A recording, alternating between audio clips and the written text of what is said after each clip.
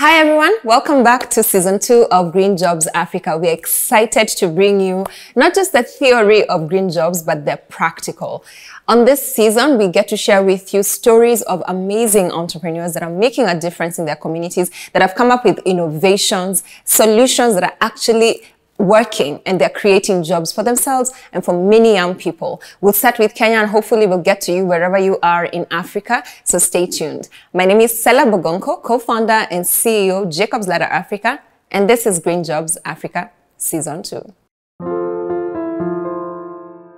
Season 1 of Green Jobs Africa started last year around the Africa Climate Summit because we were passionate about advocating and creating awareness about what green jobs are, why they're important, why we can and should be addressing the issue of youth unemployment in Africa using green jobs. And we managed to share with you, and if you've not been able to watch any of our episodes, please do, because we broke down the whole narrative or the whole story around what is climate change, and all the other jargon that you get to hear in this environment. But we stayed true to our mission, making sure that everything that we do is about green jobs and how you as a young African can be able to plug in one way or the other.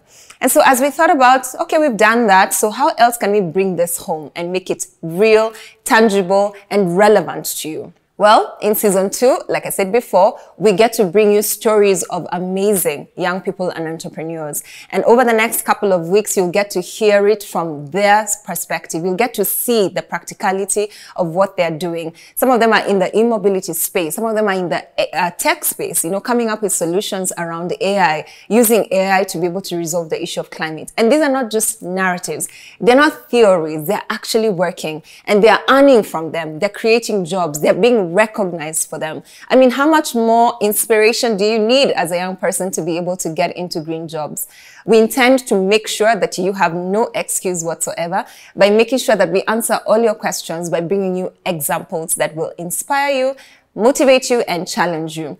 So stay tuned as we get to interact with these entrepreneurs. We have changed the format of the show to make sure that we delve deep into the stories of the entrepreneurs, but also bring you the background, the journey, the experiences, the challenges, the moments that they felt that perhaps the idea is not going to work, and what made them keep going in spite of the challenges. So you have to listen to the stories, and please do. So please come along on the ride as we get to experience what Africa has to offer. One of the things that we believe, and I personally believe in, the reason why we are passionate about making sure that we create jobs, we articulate what it takes to create the jobs, is because we know we can. And we have to, because otherwise we're sitting on a time bomb that is called youth unemployment. Africa's population is young and is only getting younger. And unless we all do something about it, we will definitely be regretting in a few years to come. I'm confident that we will not, because we have evidence in so many people and so many stories that we'll be able to share with you on this platform. Like, share, comment, make sure you bring everyone along to listen to these stories and just to inspire yourselves, your friends, and anyone else who cares to listen. And hopefully there'll be many of you. Send me your comments, your questions. If there's a story of a young person who's doing an amazing work in your country, please do let us know, and we'll reach out to them and showcase them on this platform. And hopefully it will change their lives as well as other young people around them. My name is Sela Bogonko, co-founder and CEO, Jacob's Ladder Africa. This is Green Jobs Africa, Season 2.